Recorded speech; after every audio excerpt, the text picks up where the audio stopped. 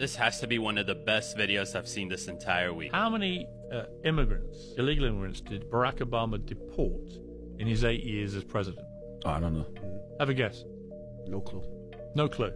Interesting, right? You don't know. The answer is over 3 million. Damn. He was known as deporter-in-chief by Mexicans. And that was more than Trump did. He deported way more than Trump. Who dropped the most bombs in a calendar year in American history? Oh, come on. President Barack Obama. Barack Obama, Yeah, right? Including drone programs and so on, right? Etc., etc., etc. So I know that the general thing is Obama, angel, Trump, devil. Right. But if you actually apply the scrutiny that we give Trump, put it this way, if Trump had deported 3 million people, you think you guys wouldn't know that answer? Of course you would, right? Nobody knows that answer because nobody thought that way about Saint Barack. Absolutely true. Barack Obama is the least scrutinized presidential candidate and president in American history, bar none.